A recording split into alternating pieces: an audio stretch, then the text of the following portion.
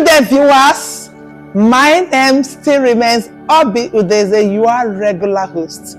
Today, from this book, Dedication, we'll be treating a wonderful topic titled Steadfast and Immovable. Steadfastness, according to the dictionary, means to be resolute or dutifully firm and unwavering. Steadfastness is synonymous to being faithful and loyal. Those who are dedicated need to be steadfast and must not be subjected to quick changes. Their belief and determination must be immovable, as they are not meant to be delivered.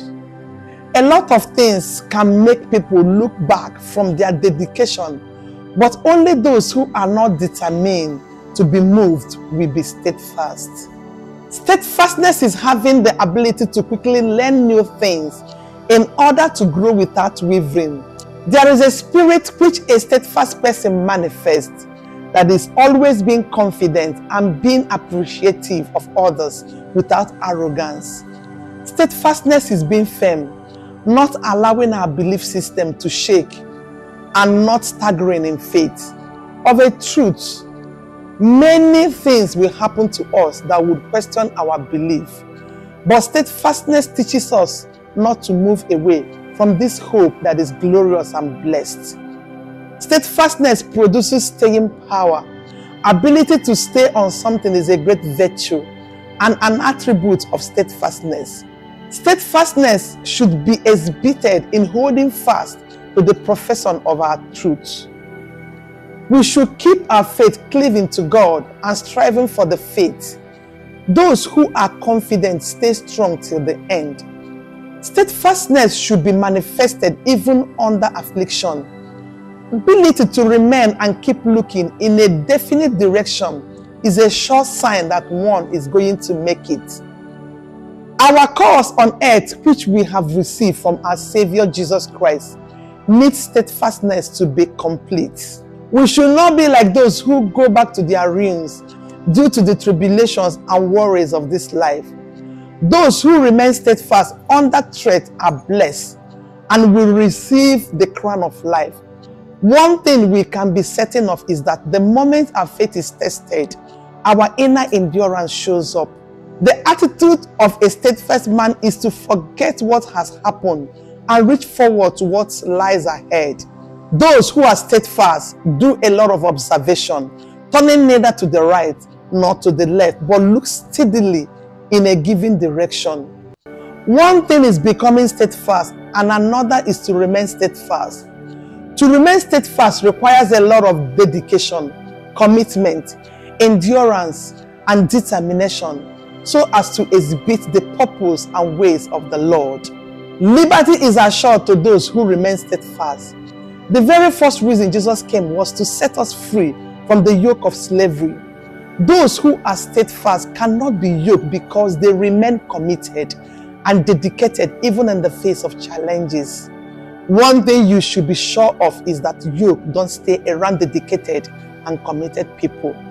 It takes a lot of effort to remain steadfast, and it is only through such dedication that every form of yoke is destroyed.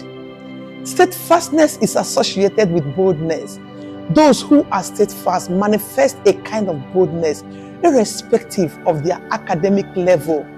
Whatever you do regularly makes you courageous.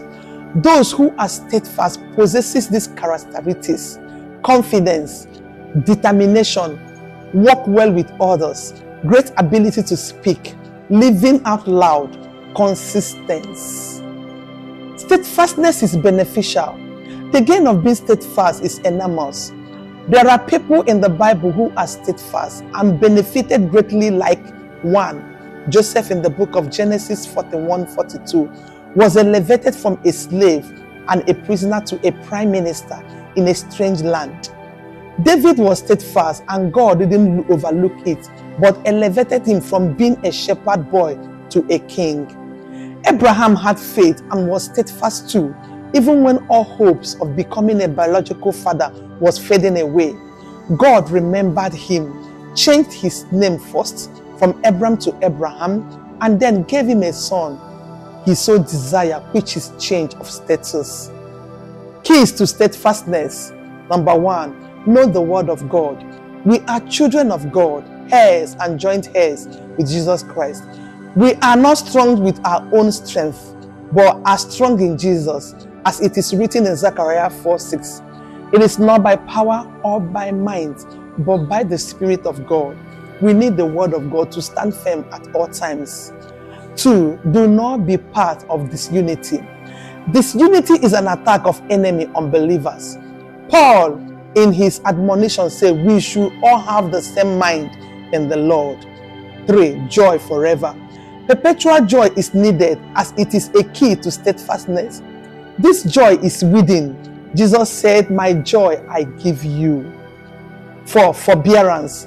Forbearance simply means the enthusiasm to stay satisfied with any condition without complaining. 5, refuse to worry. To be steadfast, there must be a mind at peace. Worrying hinders our relationship with God. We have come to the end of today's episode from this book, Dedication. I will see you same time next week when we will be treating a powerful topic titled Focus. Love you plenty for always showing up on my channel. Bye.